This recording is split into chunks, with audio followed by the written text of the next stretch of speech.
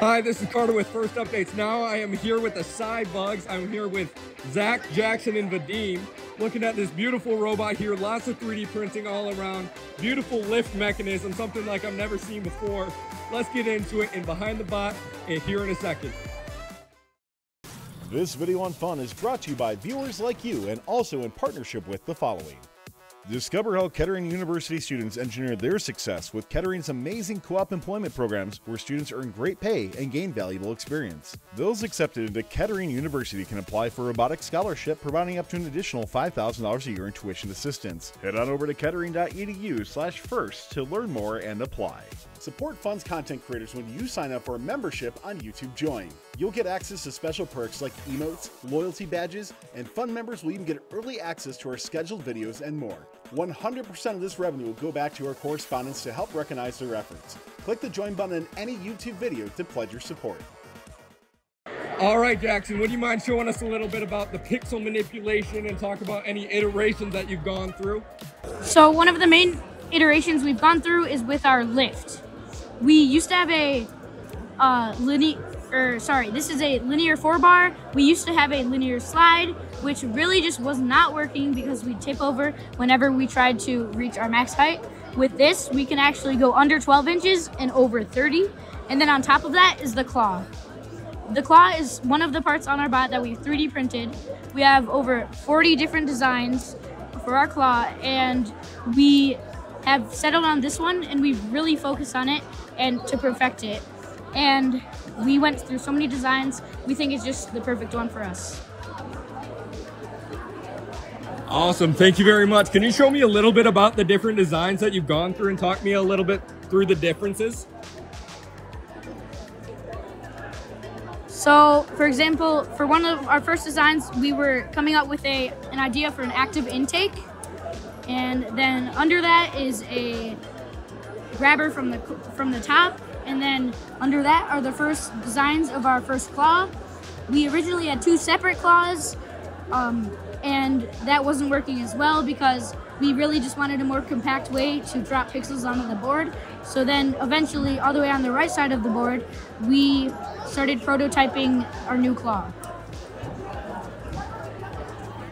Awesome, I love to see a bunch of different iterations. Make sure you have the best robot that you can have. Anyways, let's move on to the drone launcher and your climber system. Who's gonna work on that? So, with our drone design, we went through multiple different designs, probably at least 30. And we decided on this idea because it is very accurate.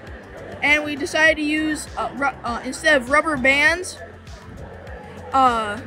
slingshot tubing because it helps relieve the stress, and it does not loosen as well. And then with our hanging mechanism, they are all 3D printed, and thanks to the linear bar, they stay at the same angle, so we never have to worry about if the hanging is not correct. Awesome to hear. And a question for you about the hanging mechanism specifically. You mentioned that it was 3D printed. Do you have any problems with the hanger snapping because it was 3D printed, or any other mechanisms on your robot? Because I see a lot of different 3D printed parts across the robot. We used to, and then we would make new ones, but we use PLA Plus, which is a stronger form of PLA so that we don't have to worry about cracks or snapping. Awesome, you love to hear it. So that was all on the hardware side of things. You love to see it, lots of iterations down here as well. Now let's move on to the software side of things. So Jackson, you have different sensors across the robot. You're using odometry on the bottom here. So can you tell me a little bit about the software side of things? Yeah, so for our autonomous, we use Roadrunner, which is like Java. It uses Java as its language. However, you can save different pieces of code to saved libraries, and this helps so we can pull different pieces of code, and it helps, like, we can do like strafe 2, and we can take a strafe 2 command and we can manipulate it so it can do different things, and we can be constantly making new pieces of code. we have a camera, and that helps detect our game element in Auton. And what it does is it takes a picture of the game element, and then it runs it through some code, and it detects the biggest blob of color pretty much, and then it makes a guess on where it is on the field, and then it activates that specific Auton.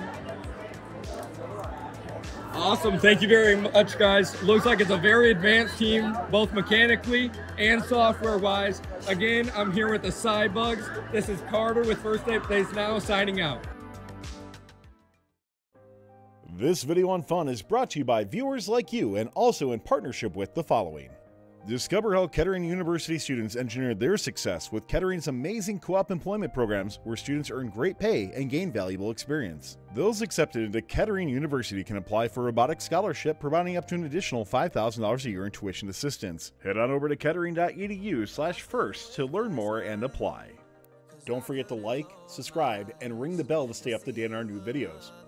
Keep the conversation going and provide your input to our content. Most live shows can be found on the First Updates Now YouTube channel, live competitions at twitch.tv/firstupdatesnow, and join our Discord at discord.gg/firstupdatesnow. Check our other social offerings on TikTok, Instagram, Facebook, and Twitter.